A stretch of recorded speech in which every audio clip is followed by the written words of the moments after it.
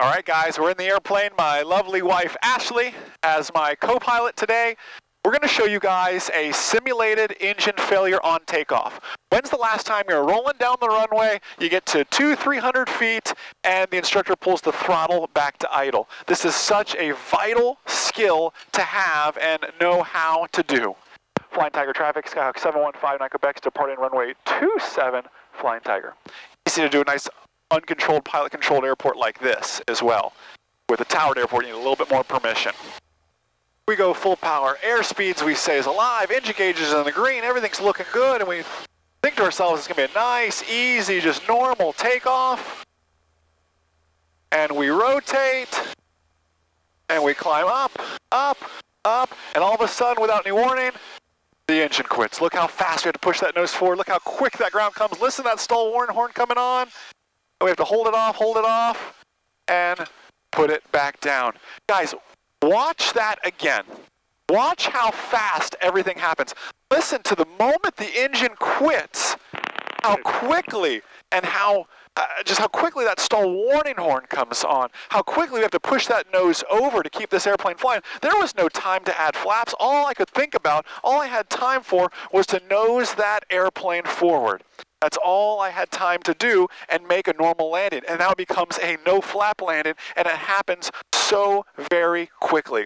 That's what you need to be ready for. So listen, let's show it to you guys again now. Let's do a simulated engine failure on takeoff, but let's assume we don't have any usable runway available. What do we do next? All right, let's say now we go full power. Again, engine gauges are all green, airspeed's coming alive, everything's looking great, everything's set. We're rolling down the runway. We rotate. We get past the point of where our engine failed last time, we just keep on climbing out. You can see there's not a whole lot around me other than trees and everything else. And what if my engine were to fail when I don't have usable runway left? When do I run out of usable runway? I'd say about now I'm out of usable runway.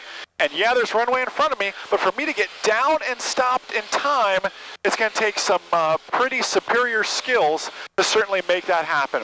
I'm passing through 300 feet. Let's say I get up here. Let's get to 500 feet. And watch what happens. We'll simulate this. Watch what happens at 500 feet. My engine quits again. Power comes back to idle. Look, startle response. 1, 2. Look how fast I'm coming down here. I've got one option, and it's this field in front of me. And I better make that happen. That is my one and only option to make that happen. I'm going around just to be safe here.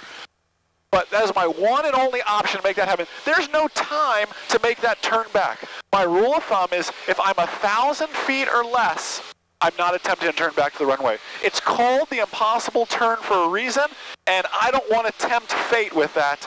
You saw how quickly the airplane dropped, how quickly I had to push that nose down to keep the airplane flying. That was at 500 feet. By the time I was ready to go around, I was at 400 feet. Just in that 10 seconds of talking to you guys, there isn't enough time to turn around to go back like that, guys. So listen, it's called the impossible turn for a reason. If my engine quits on takeoff, I've got two options. 30 degrees to my left, 30 degrees to my right. I got the 60-degree window where I can make something happen. But I'm going straight ahead is my rule of thumb with that. So listen, if you want to debate that point, I'm happy to talk about it. Leave me a comment underneath this video on MzeroA.com or on YouTube. I'm more than happy to chat about it. Hope you guys are having a wonderful day. Enjoy the rest of your day, and most importantly, remember, a good pilot is always learning. Have a great day, guys. See ya. Pass your check ride or I'll pay for it. Join our #1 rated online ground school and participate in live mock check rides and interactive written test prep. Visit groundschoolacademy.com to learn more.